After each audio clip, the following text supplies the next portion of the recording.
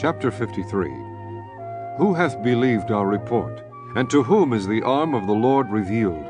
For he shall grow up before him as a tender plant, and as a root out of a dry ground. He hath no form nor comeliness, and when we shall see him, there is no beauty that we should desire him.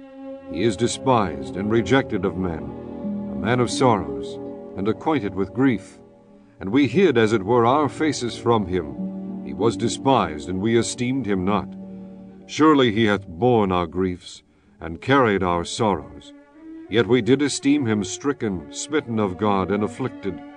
But he was wounded for our transgressions, he was bruised for our iniquities.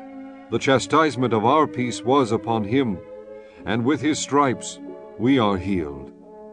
All we like sheep have gone astray. We have turned every one to his own way, and the Lord hath laid on him the iniquity of us all. He was oppressed, and he was afflicted, yet he opened not his mouth. He is brought as a lamb to the slaughter, and as a sheep before her shearers is dumb, so he openeth not his mouth.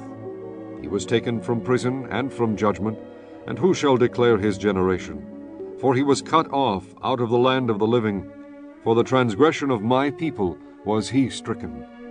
And he made his grave with the wicked, and with the rich in his death, because he had done no violence, neither was any deceit in his mouth. Yet it pleased the Lord to bruise him. He hath put him to grief. When thou shalt make his soul an offering for sin, he shall see his seed. He shall prolong his days, and the pleasure of the Lord shall prosper in his hand. He shall see of the travail of his soul, and shall be satisfied. By his knowledge shall my righteous servant justify many, for he shall bear their iniquities. Therefore will I divide him a portion with the great, and he shall divide the spoil with the strong, because he hath poured out his soul unto death, and he was numbered with the transgressors. And he bare the sin of many, and made intercession for the transgressors.